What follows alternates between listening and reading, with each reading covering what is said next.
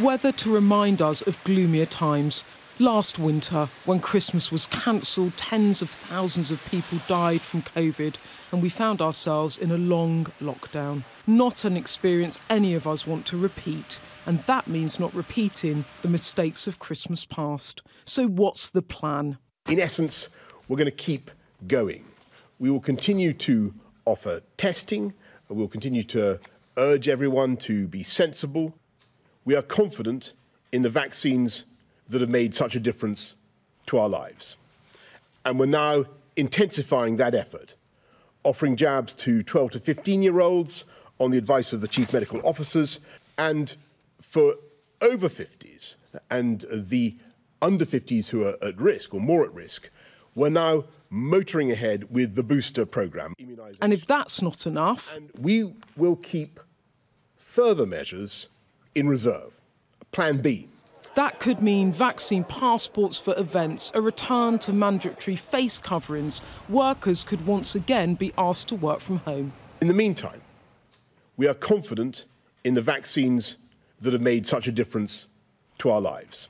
The PM may be confident, his scientists are cautious. Anybody who can say with confidence they know how this is going to work over the next few months has not fully understood, I think, the range of possible ways this could happen. Winter is coming and people really should take this seriously, because I don't think you need a medical degree to know that autumn and winter is when respiratory viruses are hugely advantaged. An appointed message to the PM: if there's a need for Plan B, don't delay. If this goes in the wrong direction and cases go up, followed by hospitalisations, it's important that the measures are put in place early enough and they're significant enough. Thank you.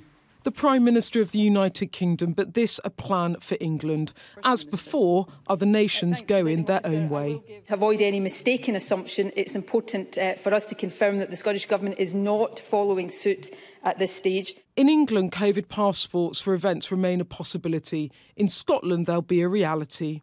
The Prime Minister is hopeful that vaccines and the booster programme will get us through this second winter of COVID.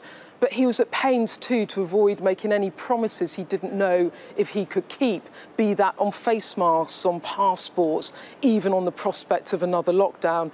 This a Prime Minister who's perhaps learnt the lessons from last winter and all those COVID U-turns.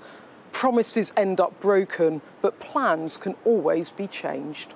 Tory MPs resistant to Plan B, but in Manchester, people more amenable.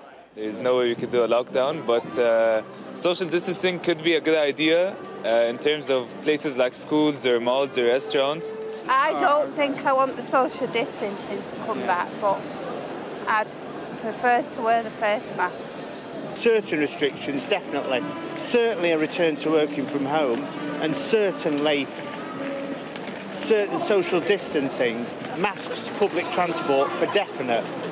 Christmas is normally something to look forward to, but last winter has left its scars. This year, anticipation is mixed with nerves. Beth Rigby, Sky News, Westminster.